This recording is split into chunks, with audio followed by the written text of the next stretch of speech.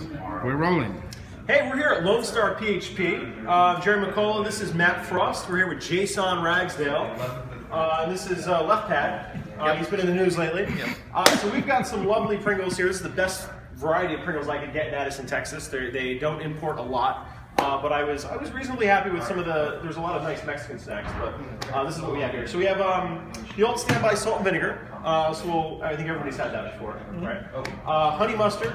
We actually haven't done that on camera before. Buffalo ranch might be a local flavor, as well as jalapeno. Now previously I think we did bacon jalapeno with the PHP. So this will be new without the bacon dynamic. We'll see how that plays out. So Dan, this is your conference, so what would you like to start with? I'm going to start with the Buffalo Ranch. Buffalo Ranch, making a bold move there. Yeah. These were $2.99 down at the Addison Market. Let's welcome Bastian. Hello. Bastian from Berlin is joining us. He's already got a plate full of fajitas. Just pass that around for a smell test. What are the flavor notes that are coming out there? I think a little bit of ranch and a hint of buffalo.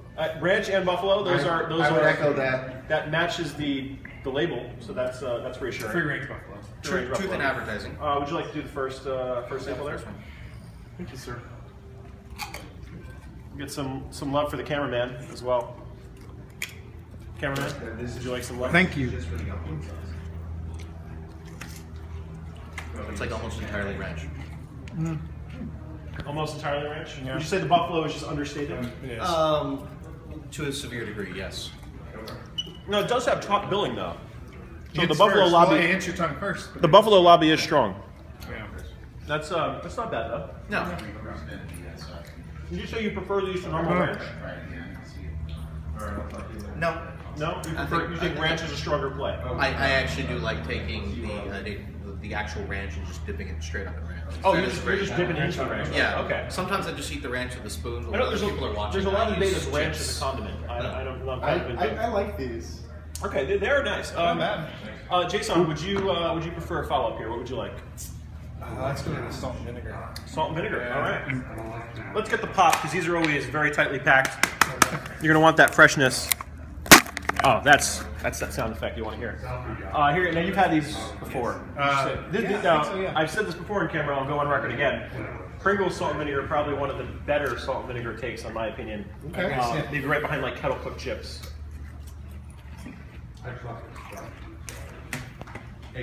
Do we not have a spit bucket? So not a fan there. Your take on this, Jason? More vinegar. Needs more vinegar.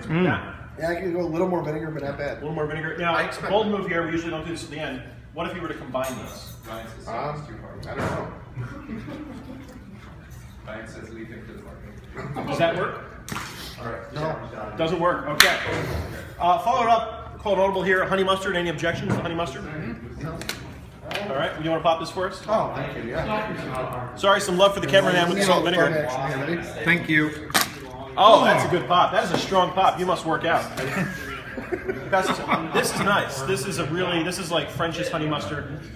Oh my God, I'm gonna have some crumbs in there. Yeah, crumbs on the top. That's not what you want to see. No. Oh wow. These might have been sitting on the shelf for a while. Cameraman, here you go. Thank you. Interesting. Now these definitely some yellow. These are probably the most yellow. Yeah.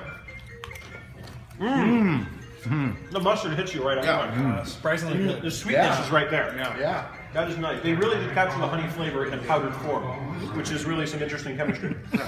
And there's jalapeno. We'll wrap it up with jalapeno. Yeah. Again, no bacon here, so this is veggie friendly. Assuming Pringles are actually made from vegetables. Not kind of a weak pop there. You did have a powder proof.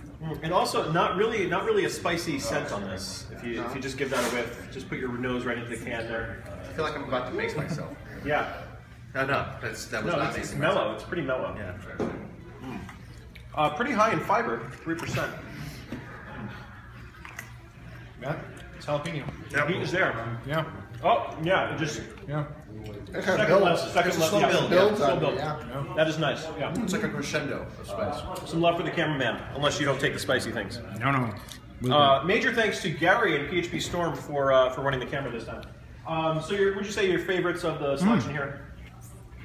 Jason? The jalapeno came up. Jalapeno just snuck in at the end and took it from you? Matt? For me, it was the dark horse, the honey mustard. Dark horse honey mustard. Yeah. I'm actually gonna have to go with the honey mustard as well. Okay. But we are twins, so of course we pick the same favorite. And then, as always, it's a shocker to no one, salt and vinegar for myself. And on that bombshell, we'll see you next time. Stay tuned for the rest of the antics here at, what is this conference again? Lone Star PHP. Cheers.